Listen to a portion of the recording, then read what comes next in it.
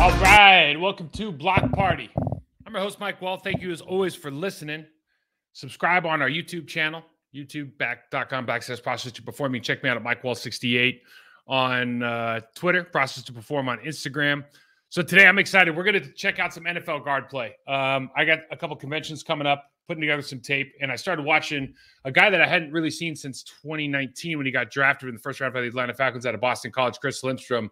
I was doing some work for them at the time, and they had just brought in 2 first-round picks, actually, him and the right tackle. Kid out of Boston College kid. I always think of Chris Snee, ridiculous strong. When we talk about guard play in the NFL and like what it really takes to be an elite level guard, I'm talking about guys that aren't. This guy is a great athlete, but let's face it, 6'4", 307 pounds. There's a lot of 6'4", 307, 310, 315 pound guys in the National Football League. So what makes you different? Okay, we talk about 4 things. Everyone has a blocking system, right? We talk about pre-contact and post-confrontation. My blocking system: prime and pummel. Pre-contact, prime, step and bend. That's your initial footwork, initial body position. Pre-contact, and then we talk about pummel. We talk about target, hat and hand placement, and roll, hip placement, feet chase hips, etc. This guy does the basic stuff, and something we always talk about. This guy does the basic stuff at a high level. I went through probably 6 weeks of games, just literally randomly picking out different series, because he's one of those kind of players where every single series he's doing something well.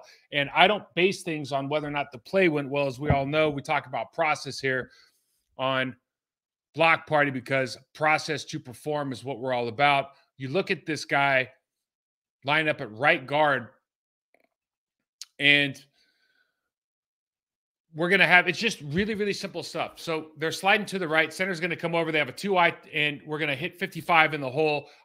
Again, this is easy, but not everybody's doing it. You have to check that 2-eye. You have to put your hand out. You have to put a post foot up so you can't get picked. They can't run stunts. And then you have to attack, punch, and extend on the linebacker to keep him off your body. One thing that Chris Lindstrom does very, very well, and what saves him when his feet aren't perfect, is he does a great job of punching and extending. We always talk about snap and extend your arms, keep the defensive player away from your body. He does it as well as anybody in the National Football League. Very simple. Look, this sounds easy, but it's got to be repetitive. He's got to be able to absorb that 2-eye if they try to run a game. And then we always have this punch and extension with Lindstrom, enabling him to kind of react and throw guys out the barn wherever he gets the opportunity. This guy likes to finish. He finishes in the run and the pass game. I cut this clip off early. I just wanted to show he does a very good job of marrying, whether it's a double team with the tackle on the backside, whether it's a B gap, or a B block, a deuce block, whether it's an ace block or a backside A with the center. They do such a good job. A lot of this is coaching with all the players around him, but they get hip to hip, they get shoulder pad to shoulder pad, and he always drives and tries to finish. This is what I was talking about when we talk about like a deuce look. So right here, a lot of teams are going to ace this. So he's going to be blocking with 67, the center, back to the linebacker. They're going to look at this as this 4-eye. They're going to call it a 3, and they're going to deuce block this. What a lot of players do is they take a really, really dramatic step inside, and they have a hard time getting their right foot back on that red line. You have to create the inside bumper. You have to stay square to the line of scrimmage, and you're really helping your right tackle do all of the pushing by creating that bumper on the inside, not getting pushed down, not getting washed down. He does an elite level job. And again, this is a basic fundamental of the sport. Not a lot of players are doing it at this level, even the National Football League. So good first step. Second step, you see they're just married hip to hip, drive. Now he sees he can make that hard left turn, have a car crash. Great finish. Again, play doesn't work out. Really not interested in that. This is what happens if you watch tape. The outcome of the play really doesn't matter. The process of how we go about our business really is what matters and determines whether or not you're a good player. Can you win your 1v1 matchups? Can you win your double teams? Can you pass off on the line? Same thing here. You have a wide 3 technique. The tendency for most guards is to take a 12-inch step in with your left foot, and it's going to allow that 3 technique to wash you down. He doesn't do that at all. Comes back and gets on that rail, takes that train track back up. The biggest thing here, if we put that red line back up, is he's going to get his right foot back on that red line.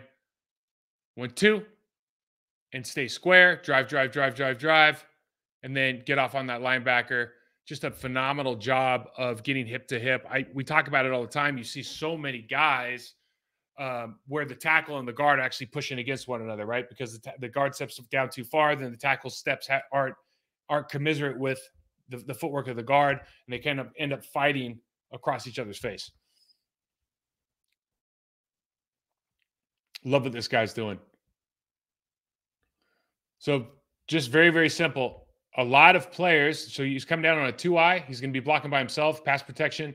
So all you have to do is take a small 6-inch step here, get that second step down, and have a good base so you can punch and extend, get this guy off, stop his initial momentum, okay? If your center, as long as your center doesn't bail on you to the inside, you don't have an inside rail necessarily, but you don't have to jump inside and worry about getting beat, because otherwise, if you do that, a lot of guys will take a huge step, and then they have to open up when that guy jumps outside.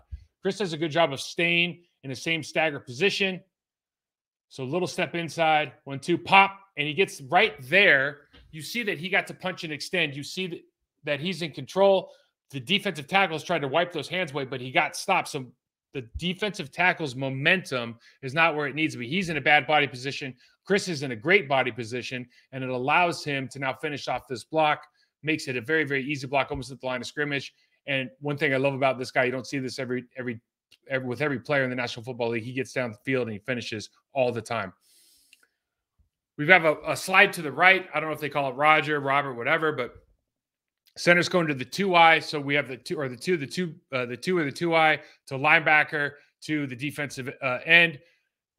What I wanted to highlight here, because we just saw this with the left guard for the Minnesota Vikings and Dexter Lawrence just taking advantage of the center because they weren't being physical enough at the line of scrimmage when they had the opportunity to take a shot and stop momentum with that 2-eye, knowing that the center's coming with you, or that shade, knowing that the center's coming with you in these slide situations. He does a great job. And I know this is kind of a short set play, but he does a great job of just taking the edge or taking that spine out of the defender, stopping momentum. And now it's an easy job for the center as he slides over. Still in a great position here. So 1-2, bang. Hands inside. One thing you'll notice, this guy, technician, hands are always inside. Very, very simple, basic component of the sport. Mike Flanagan was one of those guys that did it better than anybody on our team in the Green Bay Packers. This guy's phenomenal at it, but you see the head snap back, you're punching, extending, you get that snap. Now you've stopped momentum. Now, if Cam Jordan wants to go inside, I know I think McCrary's trying to cut out here, number 76. But if Cam Jordan tries to go inside, if he beats him, we're still in good position here. Like, we haven't sold out. He's got great body position. He's punching hips to hands. He extends this guy. Now, 67's job is easy, and he can release out. You see at the end there, we get the snap. One more time. And he's just in a great position to help inside out with the tackle. Now, a lot of guys are running play action under center. A lot of guys are running out of shotgun. Obviously, with the way that the Atlanta Falcons run their offense, with either quarterback, Mariota or this quarterback, they're going to run a lot of shotgun play action pass. And because they run out of pistol a lot and they have a fullback in the game right now, it is very easy to get kind of comfortable, I think, as a guard. What Lindstrom does incredibly well. So right here you have Cam Jordan, who's one of the best defensive ends of his generation. Very, very heady player. He has to go sell play action pass with run. Now, it's like, Mr. Miyagi. Karate on the left side of the road, okay. Karate on the right side of the road, okay. Karate down the middle, squish like grape, right? What that means is, very simply, if you're either all in or you just pass set. You don't go halfway into a 4-eye block on a play action pass against a guy like Cam Jordan. You will get beat. Lindstrom does a great job of gaining ground with his first step, showing a body presence and position with his hips and his hands, with his pad level, that he is coming off to engage in a run demeanor, and stops Cam Jordan dead in his tracks. And you'll see here he comes off the ball, 1-2, up and lift. And now you see Cam's looking for the ball. He doesn't know where it is. He thinks he's reading run. He reads it's past. It's too late, right? He was stop momentum. Once you stop momentum, if you're still in good body position, your hips are low, your feet you have a good base. Now the rest of the game comes to like almost like playing basketball, right? You just have to stay in front of that defender. There's some different ways to do that. But that initial confrontation, being able to stop that, being able to run at your defender, to be confident inside out that you're not going to get beat because you're selling run and you're all in. That's a big deal. Not a lot of guys can do it as well as Chris is.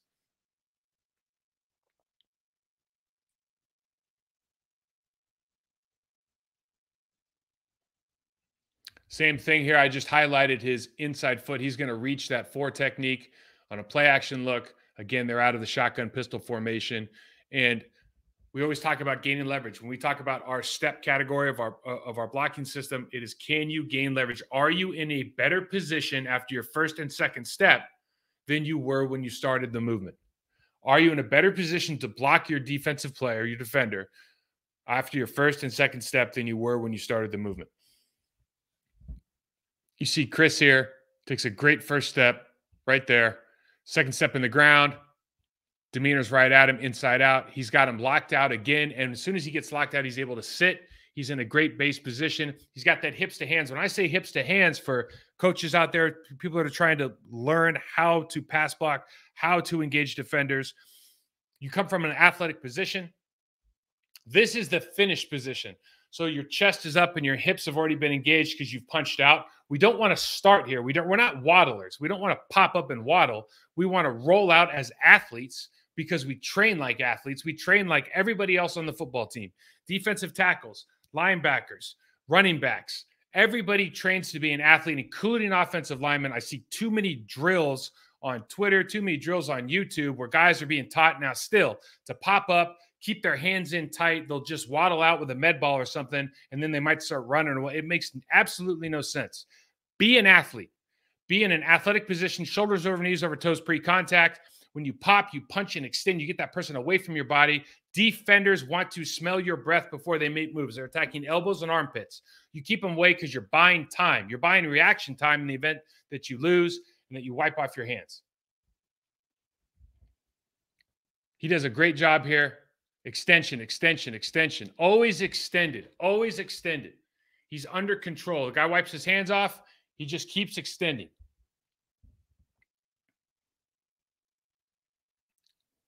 You think about the same idea. We're going to reach block, first step, and he just gets great leverage position by winning with your first step, attacking landmarks, winning with hands inside. You see he goes hips to hands. We talk about hips to hands. You load up, everything's tight. Arms aren't out. Arms, everything's tight in here. And he does a great job of what we just call, we've engaged, we've targeted, and now we're rolling. Feet chase your hips. Simple, simple concepts. Run, run, run, run, run. Finish him over the pile. Love it. Now we have a slip look with 94, so he's going to gain ground. This, if you're the right tackle, let's talk about the right tackle for a minute. If you have a slip look on an outside zone or a toss play, and you have a tight 5 technique, you should think about get your first step down, and on your second step, the right tackle should think about punching a hole right through 94's chest. Second step strike. Why? Because you can absolutely tee off. Nothing changes. I mean, your demeanor, though, you know that you have an inside bumper. If this man steps inside, nothing changes for you. You just hit him with one hand instead of 2. But if he widens with you, if he stays there, man, you are going to put your heart and soul into knocking this guy, punching a hole through his chest with both hands, hands inside. This is where really good players make a lot of great plays. When they get these inside bumpers, when they get these double teams and they know they're protected, they can come off and really do damage. Now, what Lindstrom does right here, wins with his first step, second step down, and now, again, he's winning inside hands and just continues to drive. The way that this guy wins with hands and pass pro in the run game and the idea of rolling, feet chasing hips are elite, elite level. That's why he's playing at the level he's at.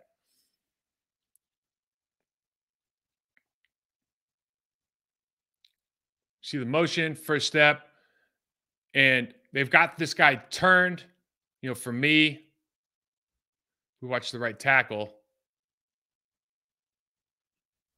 Right tackle takes a big second step, right? And so what that does is it allows the defender to kind of turn and try to wash him wide, right?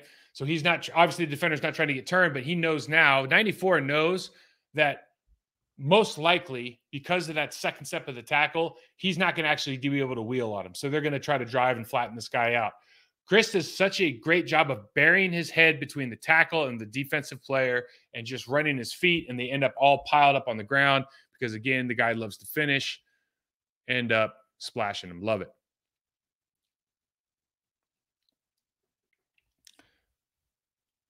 You look at a pass pro. I want to mention this again. I have no idea how these plays actually do. I just know, it doesn't matter if this was a 1 yard gain or 1 yard loss to me. What we're looking at is, are the behaviors right over and over? These very, very basic behaviors, these very, very basic movements. Are you doing the right stuff over and over? If you are, you have a chance to be really successful at any level.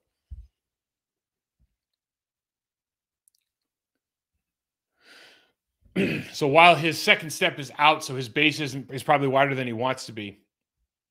One thing that you have to appreciate here is his push is immediate, it's extended, and because he snaps to extension, he stops momentum immediately with his defensive tackle. Right? Hands are inside. You see a lot of guys' hands outside in this situation. They're trying to grab one, maybe they're trying to stab with one, grab with the other. This guy's super confident with his hands, always getting extension. And what guys don't realize, I think, at this level now, in this time that we're in, is you don't have to grab. You can punch and extend and keep that guy away, and you can recover if they try to wipe, if they try to get to a side. The extension is what allows you to recover, allows you to take an edge off their rush.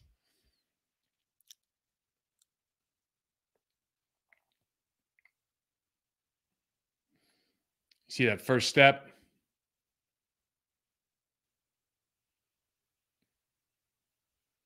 Gain ground. And now this is just as important as we talk about first step all the time and gaining leverage.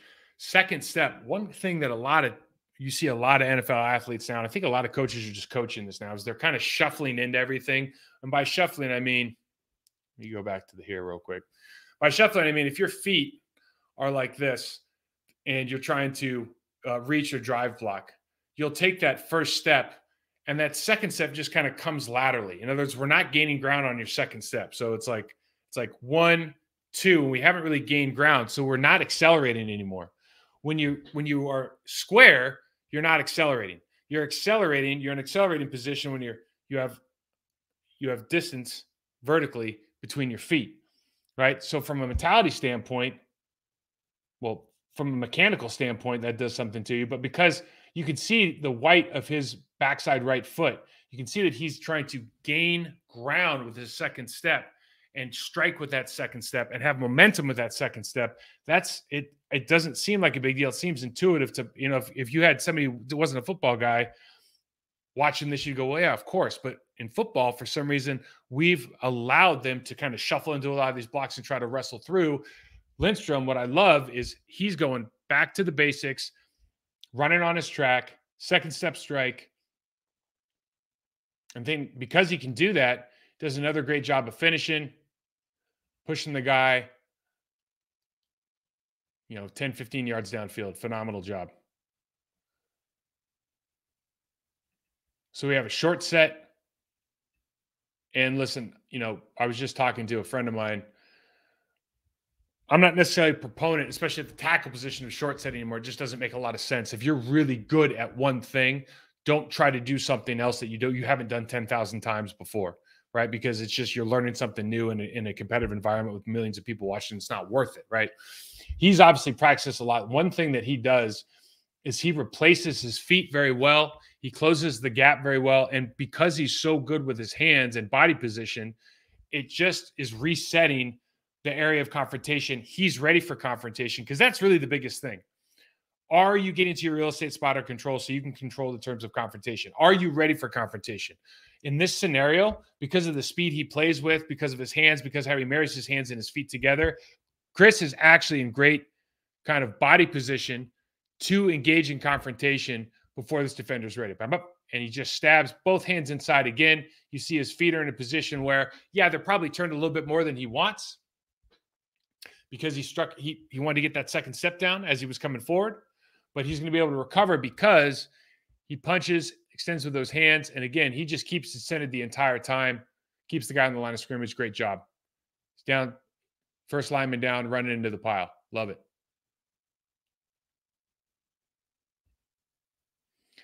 What I want to show, I think, on these next one or two is that he doesn't always win with his hands. Nothing's always perfect. He redirects here. He sets, one more time. So he sets back. Probably took one step more than he wanted to. But instead of trying to go back towards the line of scrimmage, he's going to drop that left foot and create space. And that creating space allows you to extend your arm. Allows you to extend your inside or your outside arm, and it allows you to have a brace. So now that distance is, again, covered so that that defender can't get into your chest.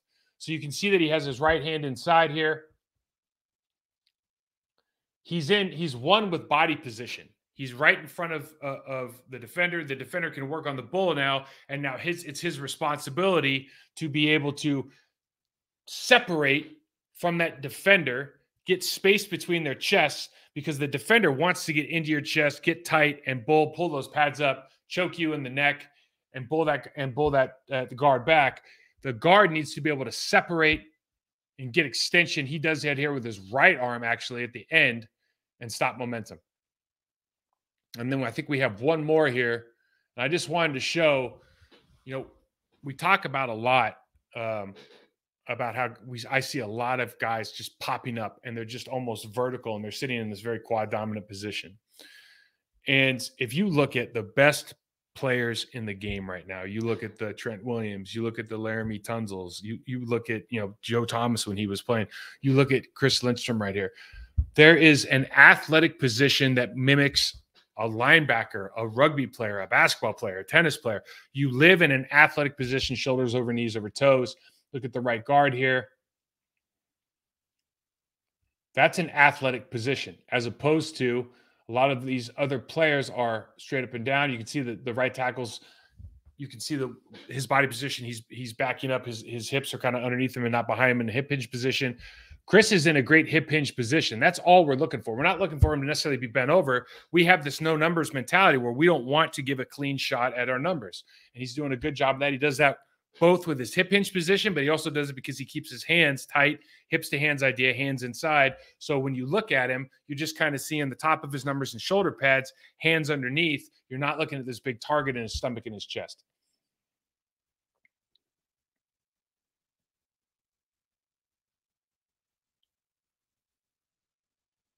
So the guy gets a good bull here, but he's really winning with his body position. So his feet are too wide, not a great set, but because he gets that, it's not a great set from a footwork standpoint. You don't want your feet to be that wide. And part of that is because the guy's kind of made an inside move or a move down the middle. So it's very natural for it to happen. But because he's not catching, because he's just working those hands inside and trusts himself to be able to punch and extend, snap and extend, stop momentum, he can still operate with kind of imperfect footwork. He can reset. He's still winning with hands. So now you don't feel good about his feet, but you feel great about his hands. And because you feel great about his hands, pretty comfortably, he's going to be able to finish this block out, right? So even though it's not as pretty as some of the other things I showed, the important thing to understand is basic movements win your 1v1 matchups. Get really good at your first and second step. Be in a great body position, shoulders over knees over toes. We're just talking about hip hinge positions. Be an athlete. Target, your hands have to win. Inside hand, outside hand have to win. Snap and extend. And especially in the run game, when you think about roll, feet chase hips, man. Feet chase hips, get downfield, get your guy off the screen, or push him over somebody else, push over the pile. That's how this guy just made his first Pro Bowl. Absolutely deserving. And the reason he's doing it is not because he's 325 pounds, has a 700-pound bench press, runs a 4.6. This guy is 307 pounds, 6'4". He is a good athlete. He's not a magician. He's not a great athlete. He is a technician. He is a guy that works extremely hard. You can see he just pays a ton of attention to his craft and takes a lot of pride in his ability to finish every single play. His extension is elite. His extension is elite. It's something for coaches to really look at and celebrate, because we are spending a lot of time with guys practicing punching in here, holding guys in here, holding med balls, driving, doing all this stuff in here. I'm just telling you, mechanically, that makes no sense. You're losing power. You're losing momentum. There's too much leakage, energy leakage here, as opposed to being extended. Hope you guys enjoy that. Block party will have a on my block preview of divisional round this weekend coming up. I'm going to have Mike Flanagan on tomorrow. Pretty excited about that. But until then, enjoy. Hit me up on Twitter, MikeWall68, Process to Perform on Instagram. Subscribe and rate these videos for me, and we'll talk to you soon.